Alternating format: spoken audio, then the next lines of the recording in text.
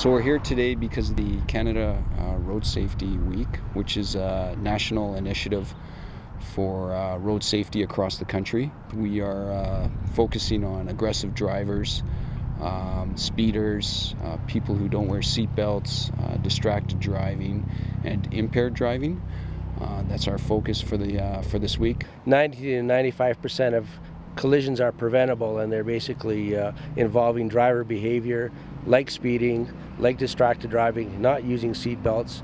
So we're certainly trying to encourage the public from an education perspective to take that very seriously, because it does contribute to fatalities and serious injuries.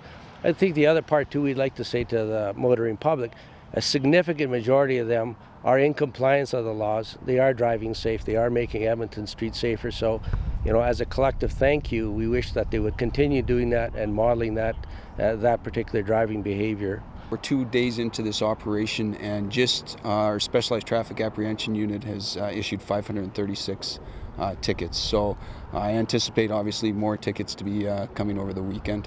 When it gets warm and the skies are blue, speeding definitely increases. So we're asking the public to, make it a safe weekend.